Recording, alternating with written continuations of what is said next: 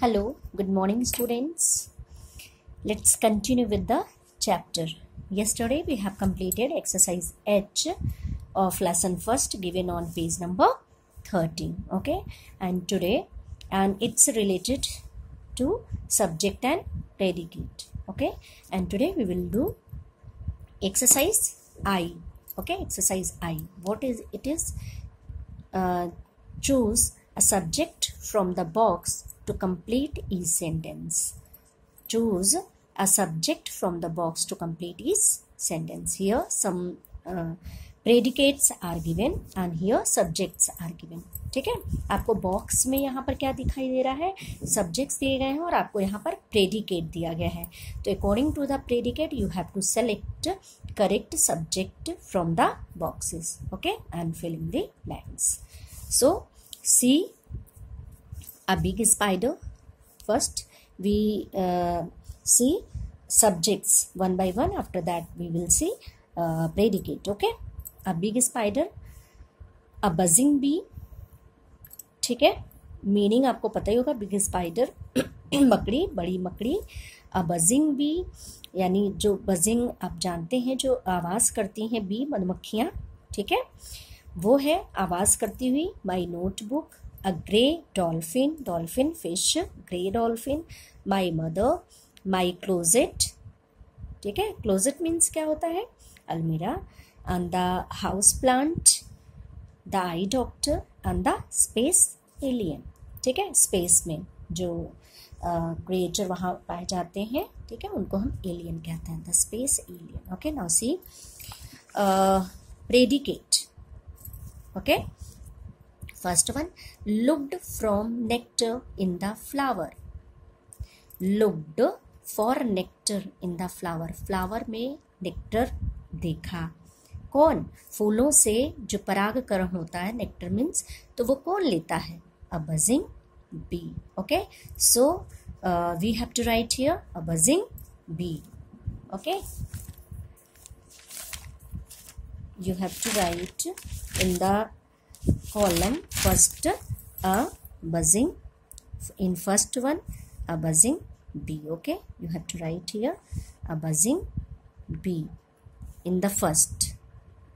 Second one, dash has lots of clothes in it. किसमें बहुत सारे कपड़े रखे जाते हैं? My closet. Okay, you have to write here my closet. Okay, you have to fill here my closet. ठीक है, मेरे अलमीरा में बहुत सारे कपड़े हैं. In third one, checked my I site. उसने चेक किया मेरी आँखों को. आई साइट मीन्स मेरी आँखों की रोशनी को उसने चेक किया. तो कौन चेक करेगा? The I doctor. In the third we have to right here.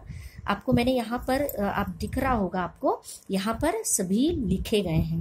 ठीक है, नंबरिंग है, और नंबरिंग नहीं भी है तो आप थर्ड में क्या लिखेंगे? The I doctor. I doctor ही तो चेक करेगा ना.